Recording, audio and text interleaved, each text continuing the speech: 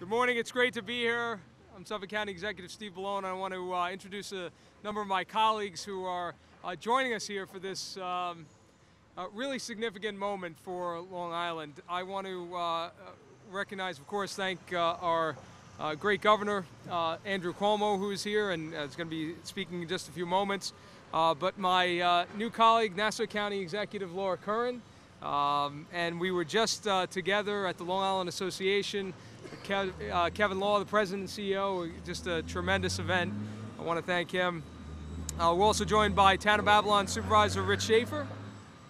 You know, we're standing on, I've never before, and hearing a train may be coming, but feeling totally safe about it. Not only because the governor was next to me, but knowing that Anthony Simon, the general chairman of the Smart Transportation Union, and his guys were on the train. Thank you, Anthony, for the great job you guys do. And of course, we have our great labor leaders here, John Durso, Roger Clayman, Long Island Federation of Labor, our past president of Nassau Suffolk Building Trades Council, Dick O'Kane, and Maddie Aristich, a business manager, Insulators Local 12, and the new head of the Long Island Building Trades Council. And thank you to everyone else who is here today. I just want to say very briefly before I introduce the MTA Chief Development Officer, Jano Lieber, this is an incredibly exciting moment for Long Island.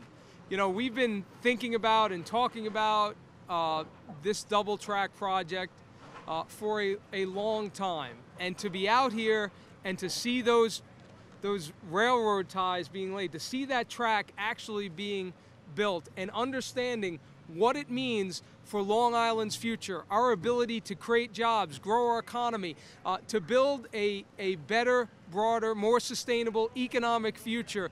That's what that means out there. And this project, the third track project, which is absolutely critical to Long Island, these are the kinds of things and the kinds of projects that just sort of were stuck in the mud for years and years and years.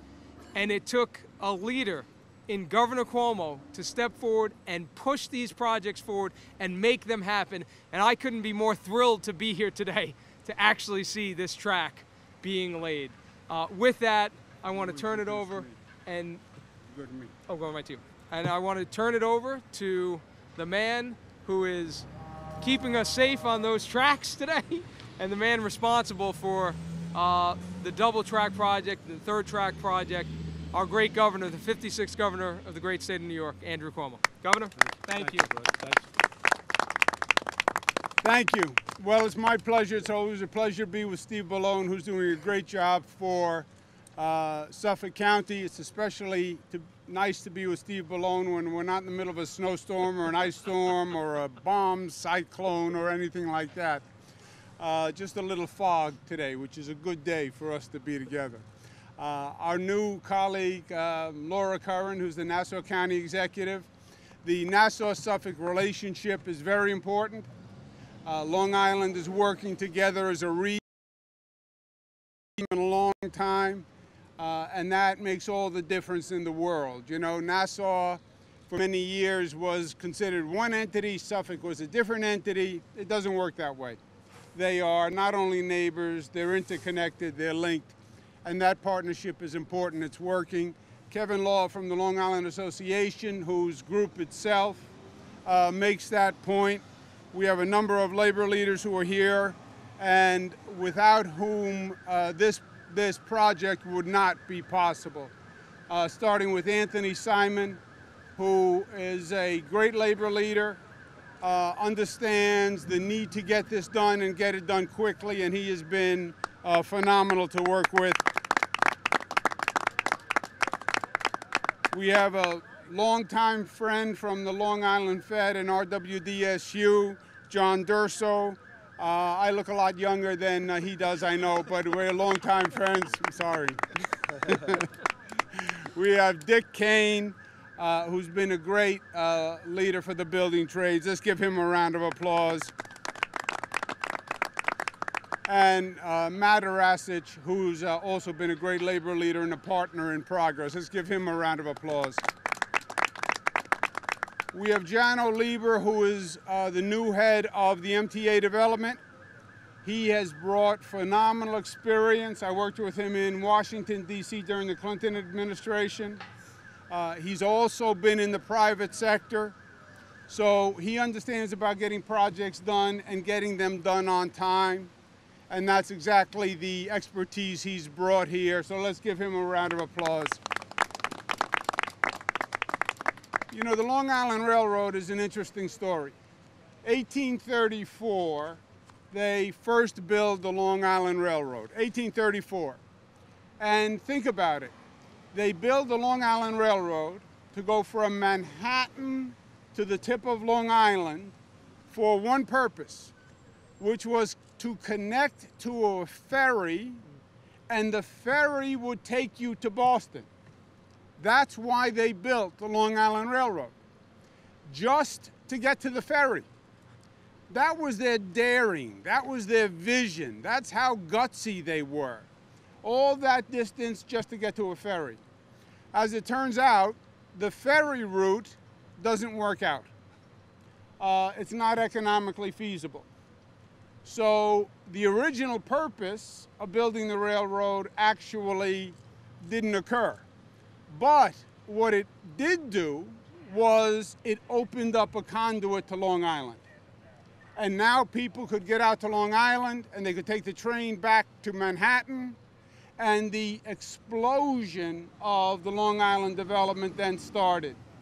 Parkways, expressways were built, and it started bringing people out.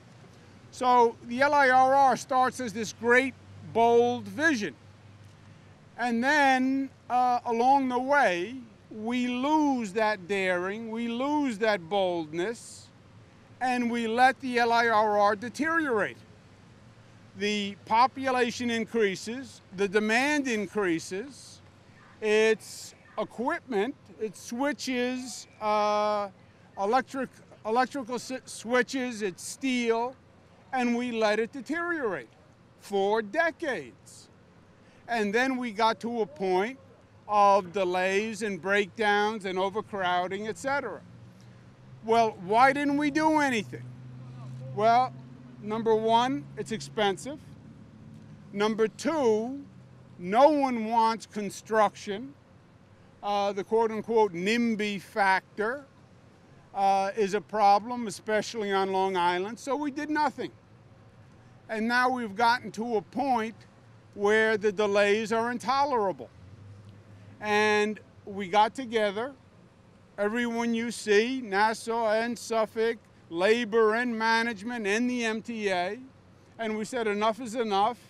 We have to modernize the Long Island Railroad, and we have a $6.6 billion plan to do that. $6.6 billion is the single largest infrastructure in history on Long Island.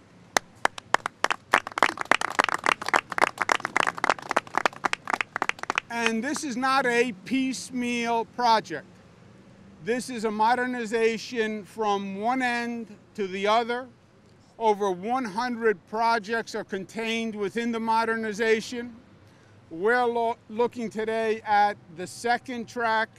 The second track is about 13 miles and goes from Ronkonkoma to Farmingdale.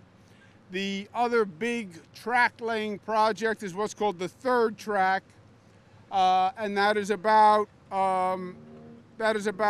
12 miles. Goes from Floral Park to Hicksville. Those are the two main track laying programs. But we're redoing 39 stations. We're building parking garages, multi-story parking garages, so commuters have a place to park. We're redoing the switches. We're redoing all the equipment. We're updating it with customer-friendly conveniences on the trains and in the stations. And most importantly, we're getting it done. We're getting it done. You know, when you say to people, government is going to undertake a big project, their eyes roll. Why? Because they hear a government project, they hear inefficiency, they hear overruns, they hear waste, and that it's never going to happen in their lifetime.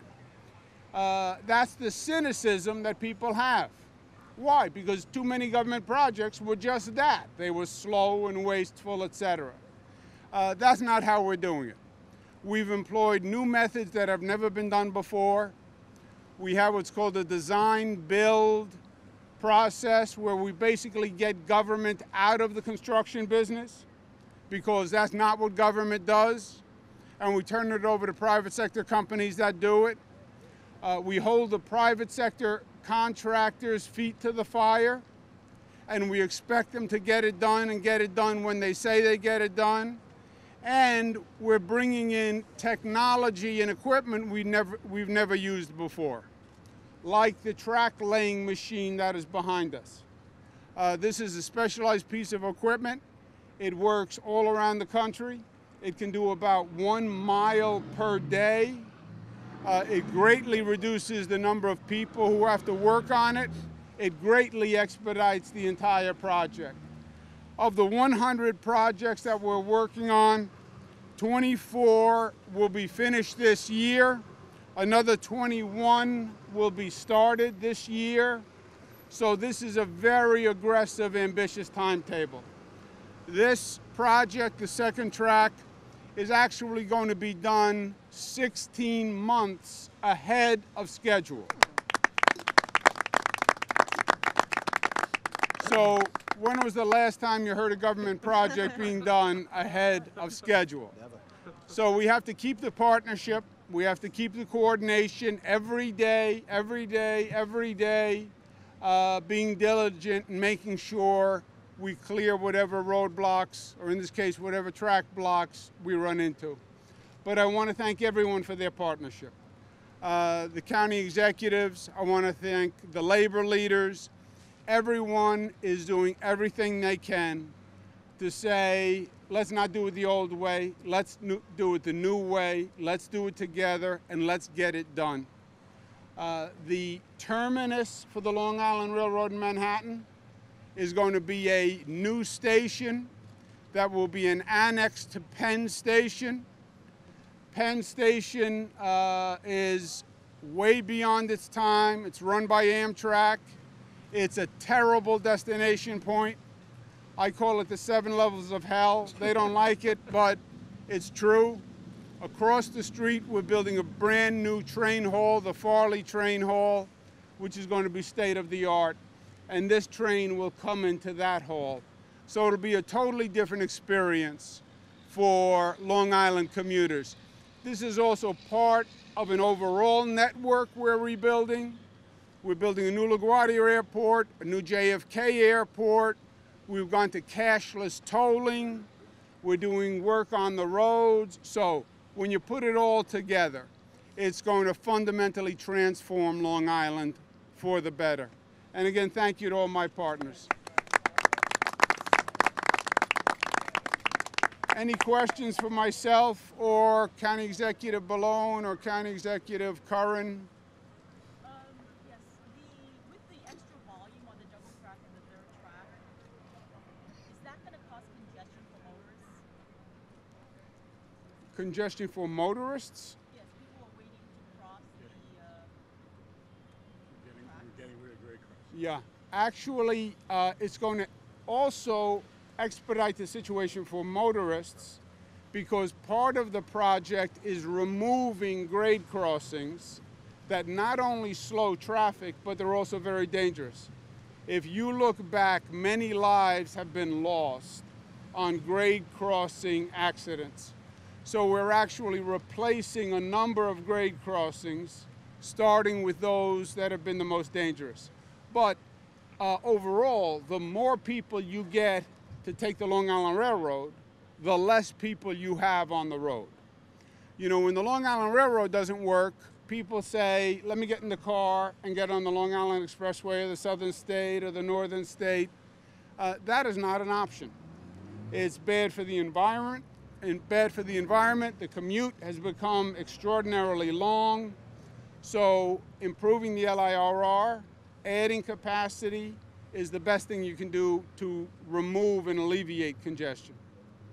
How does this affect the day-to-day operation of the railroad, what they're doing with the extra It doesn't. You know, there may be some coordination between the train operation and the construction, but that's all been scheduled and that's all been choreographed.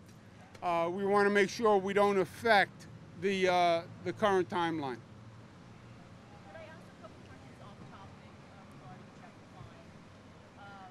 Can you tell us whether he should continue to serve as leader of the Independent Democratic Conference, or whether he should step down? The situation, there's been a complaint made against a senator in Albany by the name of Jeff Klein, a sexual harassment complaint. I immediately called for an independent investigation. There's going to be an independent investigation. And I think we should wait to see what that investigation says. But as a general rule, there has been a rash, as everybody knows, of women now having courage to come forward and speak about sexual harassment complaints. And I actually think that is a good thing. And I think this is a moment where we can actually make reforms that should have been made decades ago. I propose to have a uniform anti-harassment policy in all governments in the state. I'm going to try to get that passed this year. Complaint lines so women can issue complaints without divulging privacy. But there's no doubt that this has been a dirty little secret of society for a long time. Society has now looked in the mirror. Women have come forward, and I applaud them. And we have to have a better system all across the board. Sir, I think by now you've had a chance to hear the comments and reported from the Oval Office yesterday. I think the people of the state of New York would like to know what their governor has to say on that topic. Just 1 second. I just want to prove the point that the construction is not slowing train operation in any way. Okay? You have your answer? I think the president's comments were ugly. I think they were disgusting. I think they were repulsive. I think they degraded the office of the president. And I also think it bespeaks a mentality that doesn't really understand what this country is all about in the first place. Make America great again. I don't believe the president understands what made America great in the first place. Immigration made America America, right? There was no one here. Besides the Native Americans, there was no one here. We put up a sign.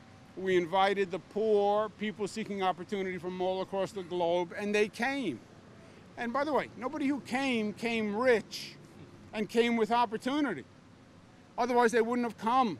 They would have stayed where they were. They came because they were poor. They came because they were seeking opportunity. My people, Italian Americans, they came, they were ditch diggers, my grandfather used to say. He said ditch diggers because he didn't really want to say he was digging the ditches for sewer pipes. That's what he did when he came here. So that is the story of America. Generation after generation of immigrants who came from different places, and our concept was, you come here, we welcome you, we don't judge you by the color of your skin or your race or religion, and we invite you to join the family of New York, the family of America. This is the exact opposite of that. And it's sad and ugly for the people who have been offended by it in our state. I'm sorry for the pain that they feel, but it's not representative of how the American people feel. It's not representative of how New Yorkers feel. We're about to go to a reception where we're going to swear in the first African-American sheriff of Suffolk County, who happens to be the first African-American who has won a county-wide election for a non-judicial seat. So the people are ahead of the president. They're not judging by color of skin.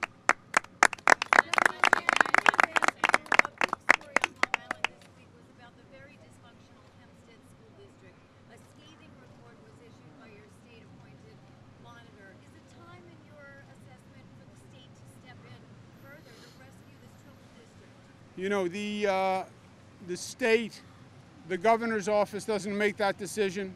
It's made by the state education department. They said they are going to review the Hempstead School District to see if the Hempstead School District has a plan to turn it around. I have been very aggressive in my posture. If a school is failing, you're failing the students. The first obligation is to the students. If you don't have a real, credible, immediate plan for correction, then the state should come in and take over the school. Thank you, guys. Thank you. What do you say to travelers who've been getting bounced between airlines, the Port Authority, and the terminal operators to try and figure out where their luggage is? Yeah, I blame all of them. I blame the private company that operated the terminal, the contractors who were brought in, the Port Authority who was doing the overall supervision. I blame all of them. It was unconscionable. I understand things happen, pipes burst, there was record snowfall. I understand the circumstantial situation, but there was still no excuse for what happened. The Port Authority has brought in a gentleman named Ray LaHood, former Federal Transportation Secretary. He's a top pro, but they're going to do an investigation. We have to know exactly who or what is to blame, and it has to be fixed because we're better than this. How about the Columbus statue in New York, sir? Yay, Columbus days. I was always with Columbus. I'm still with Columbus, and I'm happy that Columbus is staying. That's a wide, diverse array Oh, of yeah. questions. They come at you with anything. I thought they were going to ask me about Lawrence.